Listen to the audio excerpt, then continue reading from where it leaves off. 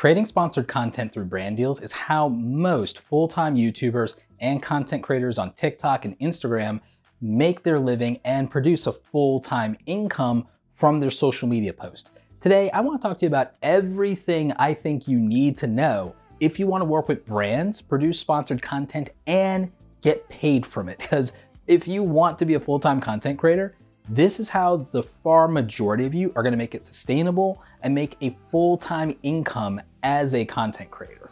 For a lot of this, we're going to focus on YouTube as it is the platform that I'm most familiar with, but this will apply to a lot of you when it comes to brand deals and doing sponsored content posts for Instagram and TikTok as well. I've actually made a significant amount of money, thousands of dollars for individual Instagram posts, and I have far less of an audience on Instagram than I do on YouTube. So even if you are a smaller content creator, you have a smaller YouTube channel or Instagram profile, you have less than, say, 100,000 audience, or even around maybe 10,000 or lower, this is still something that's viable for you. And I've known content creators with 1,000 or more followers to still be able to do some level of sponsored content working with brands. And speaking of sponsored, today's video is sponsored by my good friends over at Creative Juice, but more on that later. Let's focus on the first thing first. Most of you are having trouble actually even working with brands. Typically, this goes one of two ways. Either brands come to you, which is obviously going to be more practical if you have a larger audience, or number two, you can reach out to brands, you can pitch them on working together and building a relationship. We're going to explore both options here, but I do need upfront for you to know that working with sponsors and doing this sponsored content for your brand deals is different than affiliate marketing, something that you've heard me talk about here on the channel before.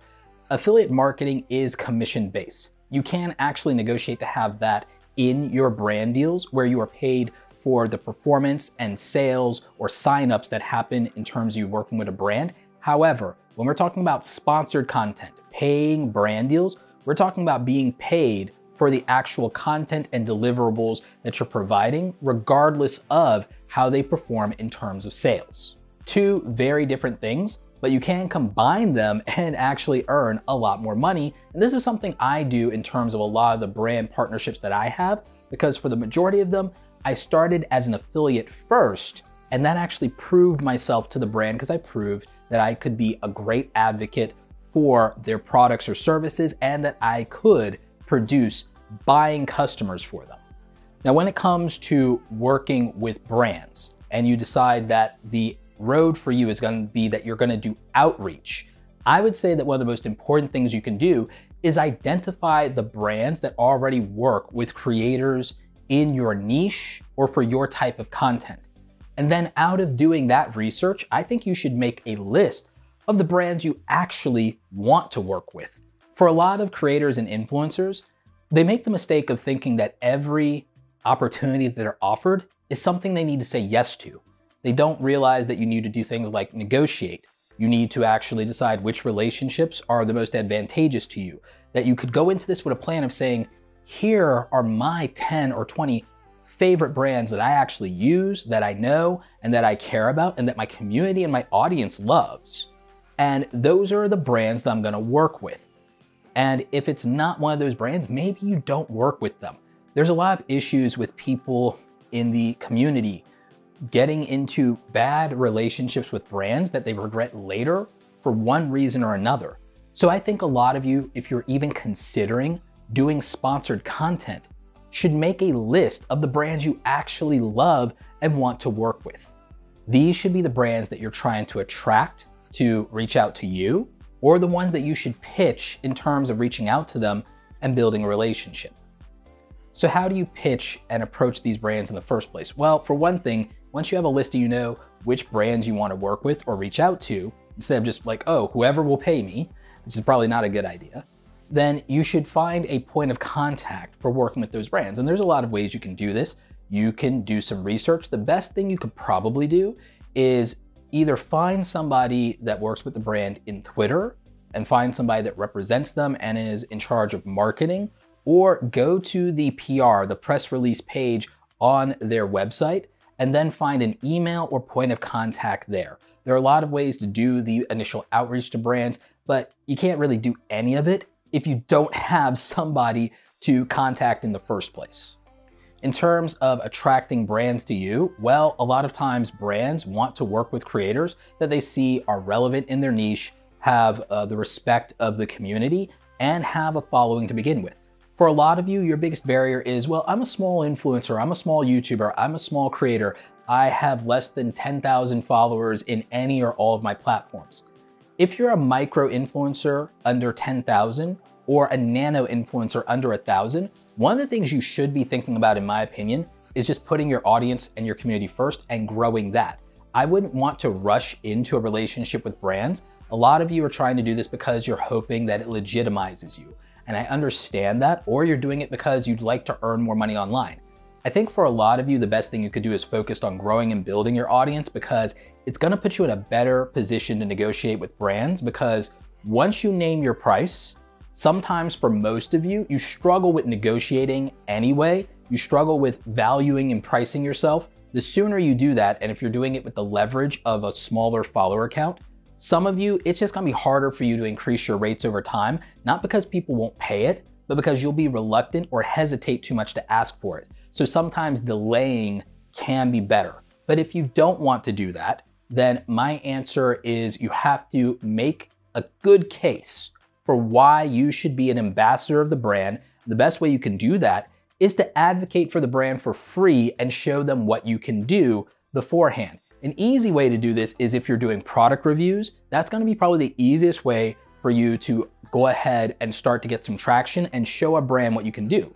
Another avenue to that is become an affiliate and make some sales and be able to use those sales numbers as a part of your negotiation and prove that you're already delivering ROI, and then make a case for what you could do if you have the financial support or the access to review units or the access to talk to people at the company. Really think about what puts you in the best position to create value for the brand, and then do that based off of your skills, your reputation, or the sales numbers instead of the size of your audience and what access to them means. Use and create your own authority. If you can create your own authority and you can leverage that, then you're in a better position to negotiate as a smaller YouTuber or as a smaller influencer. You have to create some leverage. You can't expect brands to just want to work with you out of the goodness of their heart. Brands working with you just to do it and give you a shot as a small influencer, it sounds nice, but it's not realistic to expect that. Let's talk about deliverables and what brands expect. When you're working with brands, before we even get to the contract stage, we have to do something that's called basically the scope of work. This is what they can expect in the package for your content. And this may not be one video or one post. This could be multiple posts across platforms, which is usually the route that I do in order to just build a deeper relationship with the brands and to be able to, frankly, put myself in a position to charge what I'm worth by offering as much as I can. So deliverables could take the form of, are we doing one video or are we doing 3 videos in this campaign? When are they due? How many posts am I doing in my other platforms? Are you going to want me to send something out to my email list? Again, a lot of you, you're overlooking the fact that an email list can elevate the value that you have as a brand ambassador, and that it can actually increase the price amount that you can charge significantly because you have direct access to your audience's inbox. So it's just different things like that. One of the things I'm able to bundle in my brand deals is the podcast. If you guys don't know, I have the Create Something Awesome Today podcast. So there's some extra opportunities for reach by me just bundling that in. Post in my Instagram. I don't have like the smallest following over there. I have over 20,000 followers on Instagram. So by growing your other platforms, it can actually really help you package and pitch yourself more effectively, gives you more deliverables to offer. And by having more deliverables to offer, you're able to justify increasing your rates. In terms of negotiating contracts, there's more to it than people think, and this does affect how you're able to price your brand deals and how much you're able to be paid. A lot of people think that they're charging for the views, the followers, those things, the engagement metrics. And while that could be part of it, you have to consider this. What if you actually made content for the brand itself on their platform? All of a sudden, the price tag that you're thinking of for your views and your followers is irrelevant if you're producing content for the brand for their own platform. And there are brands that will request this. So you need to figure out your pricing and negotiations without having to even factor in the size of your audience, because the work, the content, the deliverables, the actual thing that they need to get attention still has a price tag on it that they would have to pay an ad agency for anyway. They'd have to pay actors or actresses if they weren't paying you. They'd have to pay video editors on payroll and staff. Like, the job of video editor, the job of video producer, the job of script writer, the job of talent on camera, all has a price tag that has nothing to do with somebody's follower count. And if you're only pricing on your follower count and your views, you're obviously always going to undercharge. You're not negotiating from a place that respects the fact that you're an actual content creator and not just somebody with an audience. Get paid for the thing you're actually doing. The other aspect of negotiation, besides, access to the audience, the value of creating and producing the content, especially if you have a team that's helping you produce that content, is also, there's another version of that. What are the rights, licensing, exclusivity? What are those terms and what is that looking like? Also, revisions and creative control. There's a price tag for having somebody as a cook in your kitchen. So these are things to consider. There's an opportunity cost to exclusivity where you should be charging more. If you can't work with the competitors in any way, shape, or form, then those are opportunities you're turning down. That has a price tag attached to it in terms of exclusivity and loyalty. There's a price built into that. The ability to license rights to use your content on their platforms, or use your face and your likeness or your testimonials in their own ad campaigns. Those are all other points in negotiating that are, line items that should increase the price because it increases the value. You're totally justified in asking for more money for that.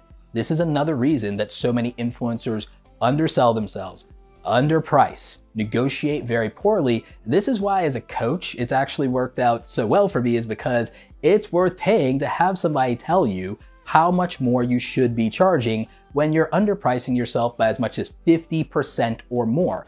And this is not just small creators, small YouTubers that are doing this. I've known people with over 250,000 subscribers that were asking for half of the money that they should have been asking for. I've known influencers to try to price themselves at $500 that I told them they need to charge $1,500 for them. The brand didn't even haggle with them on it. You could be missing out on as much as 3 times the money because you don't know how to evaluate your own worth in the market. And unfortunately, just using some kind of app or any kind of tool to just try to throw your numbers in and to price yourself is not an effective way to know what to charge for brand deals. I'm actually going to do a completely separate video on that. So you want to definitely make sure that you're looking out on the YouTube channel, that you're subscribed over there with notifications on, because that video is probably going to be one of the most important videos I ever make on this topic. Now, when we talk about price, this actually is a perfect opportunity for me to talk about my sponsor for today, Creative Juice, because we're talking about money. Creative Juice is an amazing tool that actually helps content creators when it comes to getting paid. Not only are they a sponsor, but I'm a direct investor in this company, so full disclosure there. But it is fantastic for a lot of reasons. For one thing, they have an invoicing tool that you can use completely free. And for those of you doing brand deals, not knowing and realizing that, hey, you have to send out these invoices, you could be paying $40 a month for software to do that, $20 a month. So this could save you hundreds right then and there. In terms of also capturing your money, you can sign up for a free Juice bank account. And this could be a way for you to capture those funds without having to pay fees. When I use other payment processors, on some of my brand deals, I had a $5,000 brand deal, for example, between getting that money in and then also transferring it to my business bank account, I lost $150 that I could have saved just by going through Creative Juice. And so that's why they're a wonderful partner. I love having them as an option and as a tool for creators, and you can sign up completely free using my link in the description down below. Creative Juice is also making other great financial tools for content creators. It's gonna really help you with the business side of being a creator, so definitely sign up. Thanks again to Creative Juice for sponsoring today's video. When it comes to getting paid and sending out your invoices, there are terms in the contract that you need to look over and negotiate. Some of you might wanna have a lawyer look over your contracts. I look over the majority of them myself. You could also work with a talent manager and they may actually do this, and you could just say, here are my lines in the sand, make sure these things are never in any of my contracts. That's actually really helpful. I did a video over on my podcast where I talked to my good friend Sarah Dici, who is amazing when it comes to brand deals and has a wealth of knowledge. She's the one who actually gave me a lot of advice on working with a talent manager. Currently, for a lot of my brand deals, I actually work with Space Station Integrations, and they are amazing. I've really loved the relationship that I have with them. And it's been really helpful in not only getting more brand deals, but just taking a lot of the stress of the negotiations and the contracts off of my plate, because I can just tell them basically what I want, what my standards are, and they work with that and make sure that I'm getting what I want or what is agreeable or what's, in my best interest without me having to agonize over it so much. In terms of capturing money on your invoice, there are terms like net 15, net 30, and net 60. This means that if it's net 15, you get payment 15 days after the content is published and the invoice goes out. Net 30, same thing, it's 30 days from date of publish. Net 60 is 60 days from date of publish.